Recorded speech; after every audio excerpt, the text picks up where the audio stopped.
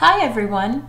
Let's take a look at how we can set up our class notebook inside one of our class teams. So inside a class team, in the General channel, notice you will see a tab up at the top here for Class Notebook. The first time you click on it, you will be prompted to set up your class notebook.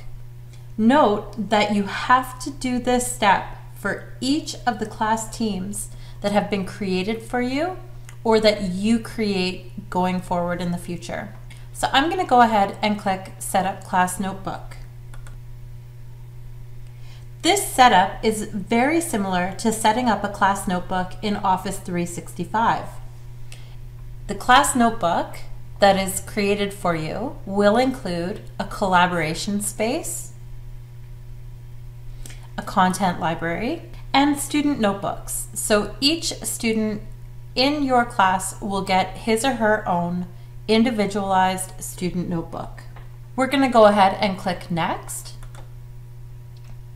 And here's where we can set up student notebooks. So for instance, maybe I want a tab in each of my students' notebooks for handouts and a tab for class notes. Maybe instead of homework, I change this to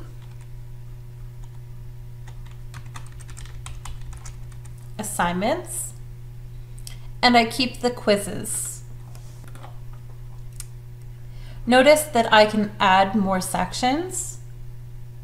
However, I can always add new sections to student notebooks later once the class notebook has been created.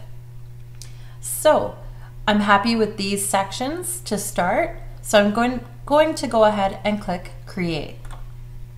Now this could take several minutes as OneNote is setting up the class notebook inside of Teams.